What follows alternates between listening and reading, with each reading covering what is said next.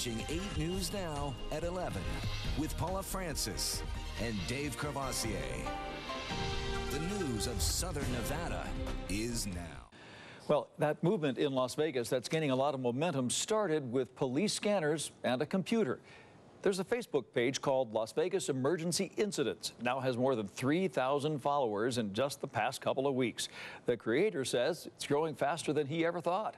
And it's all about keeping people informed in real time. Joe Bartels here for the final time on 8 News Now at 11 to show us these citizen journalists, Joe. Well, Dave, the idea has grown a lot because of social media and technology. Hollywood has glamorized the image of news gathering in movies like Nightcrawler.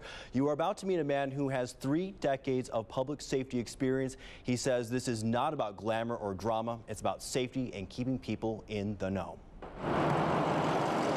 Have you ever wondered why that police car is flying down your street? Or perhaps a helicopter is circling around your neighborhood. Your curiosity may have met its match. I like to stay informed. When I hear a helicopter, I want to know what it's doing. If I hear a police siren, if I hear an ambulance, I'm curious. Greg Mays has spent a career in law enforcement. Now a self-proclaimed nosy neighbor, he's created this Facebook page dedicated to what emergency personnel are doing around the valley. It started off as a hobby, and it truly is. It's something that kind of keeps me busy at night. I'm a father of 6, so it's one of those things that kind of keeps you busy when the kids are sleeping.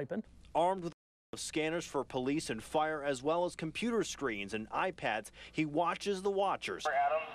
Greg says he knows the scanner lingo from his law enforcement days. He's careful not to give away private or sensitive information either. It's all within the public's reach. What I've done personally, and then other folks have kind of followed suit, is we've collectively put stuff together from Metro's webpage about accidents that are happening. Nevada Highway Patrol has one. The Fire Alarm Office for all of Clark County has one as well. Greg says his followers scattered around the valley now contribute to his page. Pictures of rolled over cars, fire sending plumes of dark smoke into the air are just some of the things popping up in the name of information. Essentially, at the end of the day, we're the ones that are out there. We're running around, we're doing things, we're seeing things. It's things we can report back. And just out of general curiosity, almost like a nosy neighbor. And like we mentioned, Greg's page is called Las Vegas Emergency Incidents. He says he hasn't really received any complaints. Dave? Thanks, Joe.